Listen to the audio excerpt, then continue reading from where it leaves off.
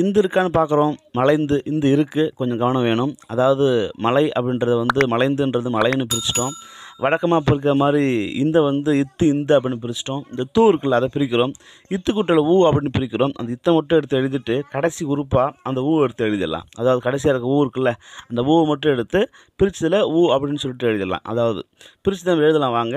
அதாவது மலை என்பது பகுதி, அந்த இத்து இருக்குல்ல, அதாவது இந்து இருக்குல்ல, அதாவது இத்தை சந்தின்னு கொடுத்துட்டு ப்ராக்கெட்டில் இந்தான விகாரம் அப்படின்னு கொடுக்குறோம்.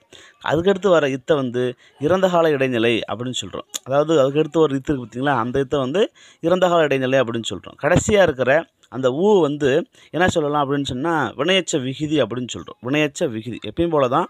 2 இத்து வந்துச்சு அப்படின்னு சொன்னால் ஒரு இத்து, அதாவது பகுதிக்கு பக்கத்தில் இருக்கிற இத்து தான் சந்தியாகவும், அதுக்கடுத்து வர இத்து இறந்த கால இடைநிலையாக ஏற்றுக்கொள்ளப்படுதல் வேண்டும் அப்படின்னு சொல்கிறோம். பொதுவாக நம்ம எப்பயும் போகிற மாதிரி தான்.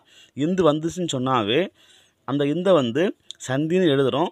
சந்தின்னு எழுதி முடித்த பிறகு ப்ராக்கெட்டில் என்ன பண்ணுறேன்னு சொன்னீங்கன்னா இந்தான விகாரம் அப்படின்னு சொல்கிறோம். இந்த வீடியோ பிடிச்சிருந்தா லைக் பண்ணுங்கள், ஷேர் பண்ணுங்கள், மறக்காமல் சப்ஸ்கிரைப் பண்ணுங்கள். நான் உங்கள் பாஸ்கரன். இது உங்கள் தமிழிசை சேனல். நன்றி, வணக்கம்.